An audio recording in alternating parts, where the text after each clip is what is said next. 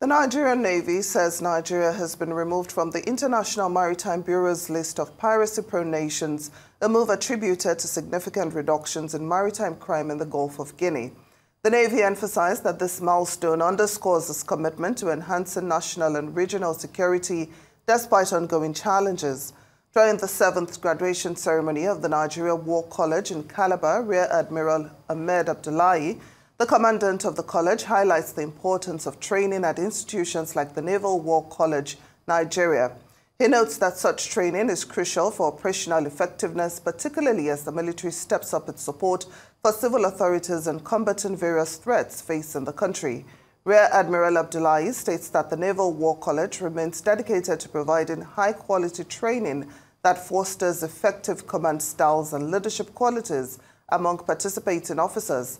This focus on professional development is essential for preparing military leaders to tackle the complex security landscape Nigeria currently faces.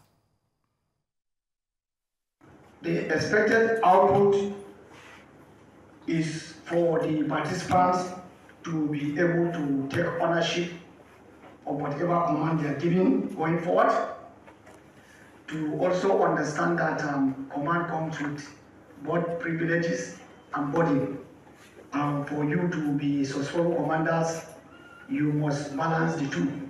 You cannot be a good commander if you don't possess the attitude or the character of moral courage, physical courage, and integrity.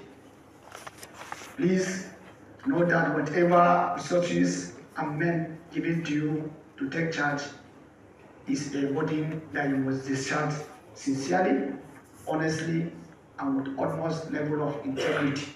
The numerous security challenges facing the country today, ranging from criminal to insurgent activities, has required the Nigerian Navy and the Armed Forces of Nigeria to up the ante in training, and the college has been living up to its billing.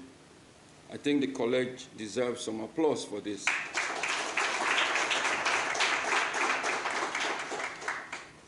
In this regard, participants are implored to remember their training as they leave this citadel of learning in order to effectively bring to bear in the field and all they have been taught and to contribute their quota to the system.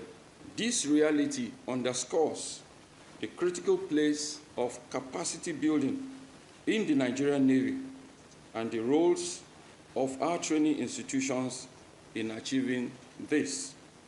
In this regard, a lot is expected of the Naval War College, Nigeria, being the highest training institution in the Nigerian Navy.